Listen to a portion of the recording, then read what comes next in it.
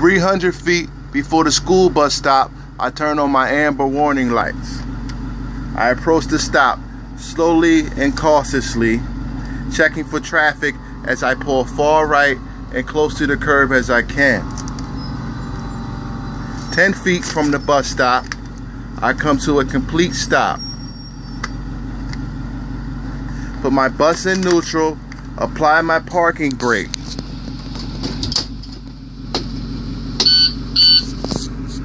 Open my service door.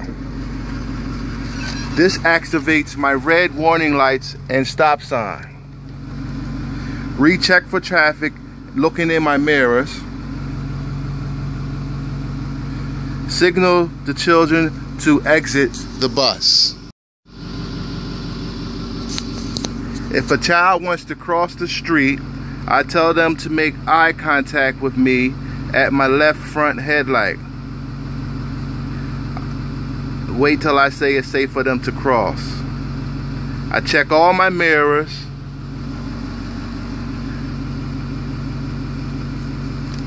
Scan the area, make sure all traffic has stopped.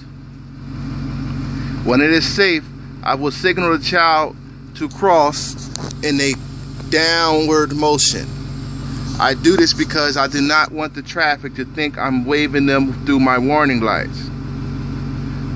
When all children are safely on the sidewalks, I close my door. This turns off my stop sign and red warning lights. I put my bus in drive, release my parking brake, check all my mirrors, check all my mirrors again. Let any backed up traffic pass by. Put my left turn signal on. When it is safe, I merge into the flow of traffic.